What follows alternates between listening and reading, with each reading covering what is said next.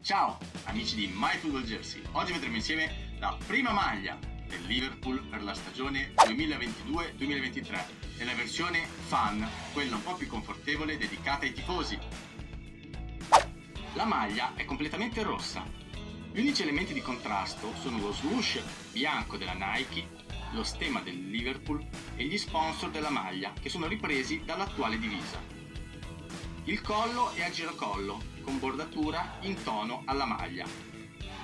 Il design audace e senza fronzoli riflette la mentalità della sua gente, una mentalità che rende il Liverpool unico. Sul retro della maglia, lo stemma 97 racchiuso dalle fiamme eterne siede con orgoglio sulla nuca in memoria dei bambini, delle donne e degli uomini che hanno perso la vita nella tragedia di Innsbruck.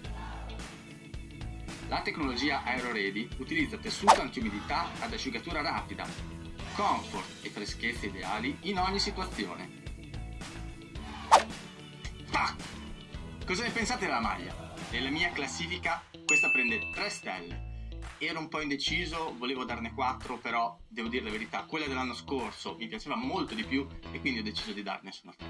Però la maglia è fatta molto bene, curata in ogni dettaglio, con un bel tessuto, veramente incredibile, che si trovi soltanto al costo di $24,99, compreso le spese di spedizione.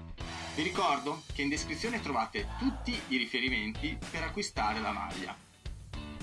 Ora, prima di lasciarvi, se volete avere altre recensioni in futuro e se volete acquistare questa maglia, vi prego di usare il link che trovate in descrizione in modo da ricevere un coupon di $5 per voi ed aiutare il canale a poter crescere e a poter acquistare altre magliette.